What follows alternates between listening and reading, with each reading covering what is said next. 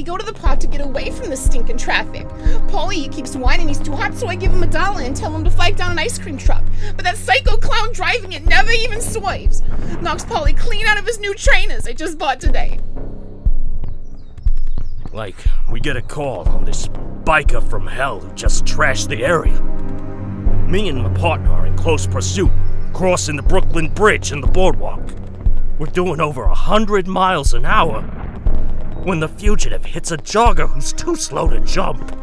Pink mist paints up my visor. All I see is red. I'm lucky. I flip right over into the East River. But my buddy hits a gas truck.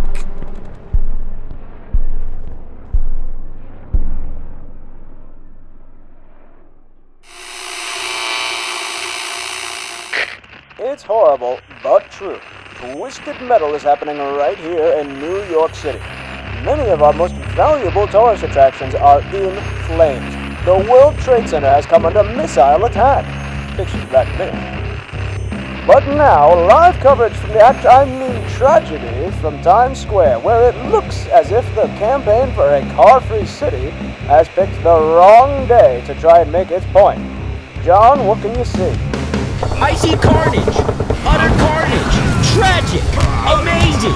The thing they call Twister is dodging heavy fire from Axel. There's Mortimer drumming up Trey in his cool hearse, and I thought I saw the Death Dozer a minute ago. Oh, Jesus! Well, we seem to have lost John there for a second. Meanwhile, CityScan brings you the expert insight into the crazed mind of the evil impresario responsible for staging this, the ultimate in demolition derbies. Dr. Bruno Bravusky, what can you tell us about the psychotic criminal genius they call Calypso? Imagine an unhappy child, an orphan. The only thing that really loves him is his puppy dog. Orphan? Puppy dog? Give me a break. The only puppy I ever had was in my roadkill collection. You remember, don't you, little sis? You used to like it when I'd let you pet those flatties. 1968. I was 12 years old, and I'd scraped up the best collection of any kid around. Mice, frogs, dogs and cats, possums, squirrels, and all kinds of birds. But the thing I really wanted was a snake. When I saw that copperhead sunning himself on the blacktop right outside our house, it seemed like the most natural thing in the world to go out and squish him flat. Especially since Dad left the keys in the wagon while him and Mom were across the street having beers at the Gravitzes. That V8 rumble sent shivers up my spine as I slipped the brake and let her roll on backwards out of the driveway. I hardly even noticed the bump as those big old tires rolled over your little head. Mom cried a lot. Dad said I had to be punished for my carelessness. You stay out here all night if you have to, boy. But I don't want to see that stain there in the morning. Later, I found your doll, all mashed and mangled up. I stared at it for hours in the moonlight. By midnight, I'd convinced myself it was really you. I'll make it okay. I'll make it okay, sis. I promise. I set you up on the hood of that wagon, like a mascot. Tiny broken dancer, balanced over the hungry chrome mouth of the demon that now owned both our souls. And I saw how it was going to be. Yeah. You understand, don't you? Just you and me, sis. Out traveling that weird highway forever. and death whispering from the radio tuned to hell. I was scared, but I was excited too. I would have quit home and started out right then, if I'd had any money for gas. 2 years after we buried you, things were still kind of difficult at home. What a junk, that evil hunk of steel. Show some respect for our little girl. You're sick to keep polishing it that way. You think we got money to burn? They argued about it every time we went to put flowers on your grave. Made me crazy to sit there, listening. I felt bad. I felt guilty. I wished I could bring you back, but I couldn't. So I wished I was dead too. What the? In a car wreck. 6 people died on that intersection, not counting Mom and Dad. I wasn't one of them. I guess I messed up pretty good, huh, little sis? But next time, I'm going to do it right for you. Next time, it'll be my blood running down the gutter for that old god of violent metal death to drink. You see, I knew there'd be a next time, but I didn't know how or when. I was 14 years old and alone in the world.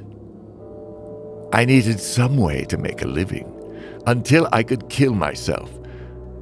I let fate deal the cards, closed my eyes, and stuck out my thumb on the interstate, breathing fumes whipped by slipstream, until I heard downshifting brakes. Where are you headed? Straight to hell, I guess, kid. Want a ride? Al gave me a job. I worked 2 years patching those big motor death traps back together, beating out wild rhythms, straightening bent steel panels before the next night's show. Al gave me my new name, too. One time when he was whiskied up. Hey, kid, quit with that fancy Caribbean steel band stuff. You bash that metal in American. No more damn Calypso, you hear? Next morning, he was sorry, though. Wanted to make it up to me. Mad Mike went blind drinking ethanol. You can take over his car. Soon as your arm heals up, painted up my old helmet for you, too. Maybe some of my luck will wear off, and one day you'll have a setup as big as this. Yeah. Who knows, Al? Maybe I will. But way back then, in those miserable backwoods dirt track demolition derby years, the last thing I wanted was success. I didn't even want a future.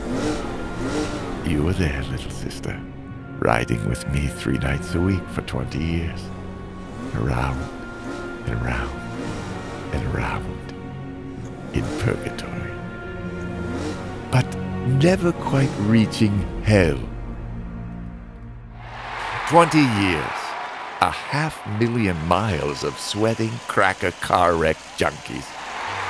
All hoping this is the race where the crazy Calypso's devil luck finally lets him down and he leaves the track in a meat truck instead of strolling off with the purse.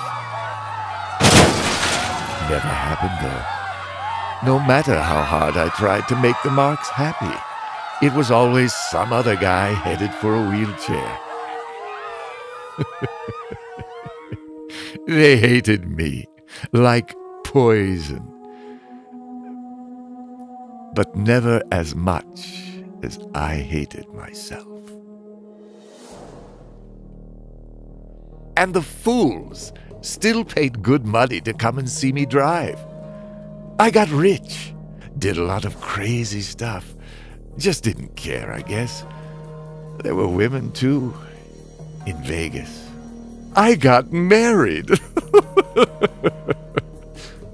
I do, I guess. We had a kid, Krista. She was pretty cute. Reminded me of you sometimes, little sis. But her mom soon got kind of ugly and weird. hate you! You've destroyed my life! Why can't you just die so I can get the insurance at least? I wish, baby. Didn't happen, though. It was Joni who got clipped the next week by that bouncing tire in Kansas.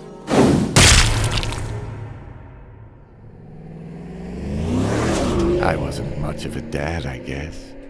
Dragging little Krista all around the circuit, living out of suitcases and motel rooms. But driving was in her blood. Daddy, I'm kinda sleepy. Should I pull over and rest? Just another hour, honey. You can nap when we get to the roadhouse. I was going down, and I wasn't too bothered if she came with me. Krista would be around the same age as you were, sis. The night I hit bottom and killed her, too. Just like with you, I forgot she was there. Left her sleeping in the back seat while I went into a bar for some smokes. I must have gotten pretty tired, I guess, because it didn't surprise me at all that much to find her mom waiting there for me when I came out. Joni got right to the point. Said she was in hell, and she reckoned I should be there too. I didn't disagree. All these years, babe, all I ever wanted was to find the end of this damn road. Then she was gone. Just her voice whispering on the radio. It ain't hard, fella. You just have to stop driving. Close your eyes. Let go. I felt guilty for a second when Krista woke up just before we hit. Daddy, look out! Sorry, honey. But then, when you find yourself in the Demon Minions auto salvage yard, kids, sentimental stuff like that don't seem important for very long. I remembered how I used to collect roadkill all those years ago. Suddenly, it didn't seem as funny as before. What happens now? You try to get away, I chase you, I'll catch you. Then you get to dangle from my rearview mirror for a couple 100,000 years, till I get bored torturing you. Ironic, huh, sis? All those years I spent trying to join you there, and now I suddenly realized hell wasn't where I wanted to be at all. It was the race of my life. I drove like an angel, keeping that demon from wrecking me. He couldn't even bend my fender. Couldn't fly either. Which was kind of tough on him because the pit didn't have a bottom or a floor.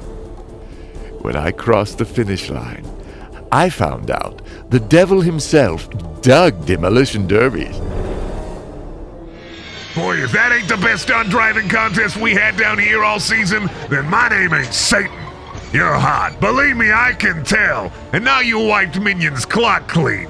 I got a vacancy on my team. I'm kind of tired of driving. Did I say you want to drive?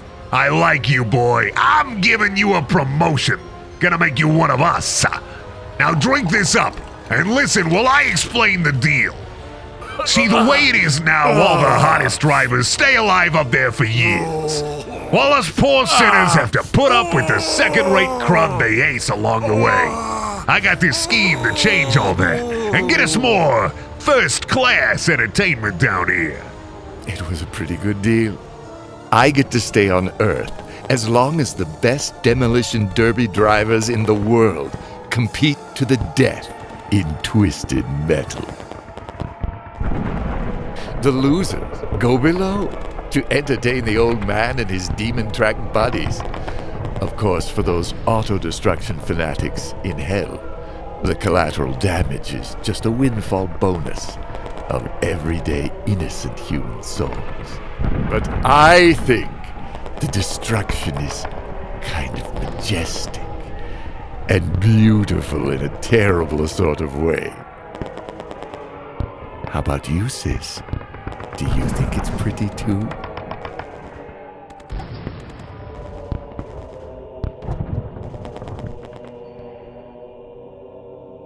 I am Calypso, and thank you for reading Twisted Metal.